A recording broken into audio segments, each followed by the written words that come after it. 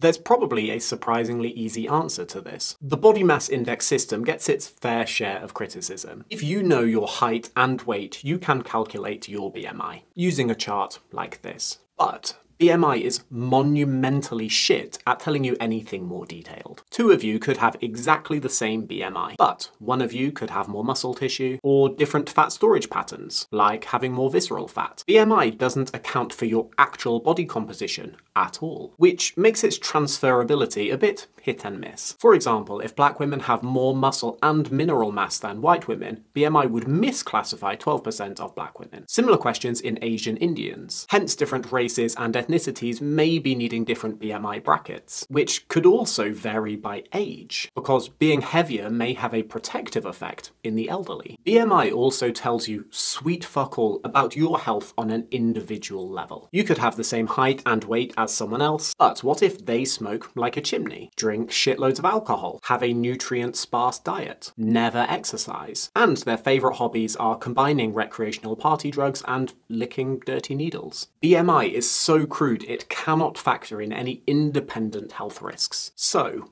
why is it used at all? Because unlike every body composition analysis device, it is simple, quick, cheap, and non-invasive. No fancy and expensive DEXA scans needed. No doctors pinching your abdomen with skin fold calipers. BMI allows you to identify crude trends across millions of people, like this. So you can say, oh shit, people who are underweight also seem to have a somewhat elevated mortality risk. I wonder why this is. In my opinion, the biggest problems with BMI aren't related to the system as such, but how that information is then used. If your weight creeps over that very binary threshold and you are suddenly labelled as overweight or obese, some doctors will immediately lecture you. They will tell you if you are healthy or not simply by looking at a chart, and not bothering to ask you any further questions or do any further medical tests. BMI has many limitations, but for collecting data and identifying crude trends, we don't actually have anything better. And in my opinion, it is fucking criminal that people use it to make snap judgments about your health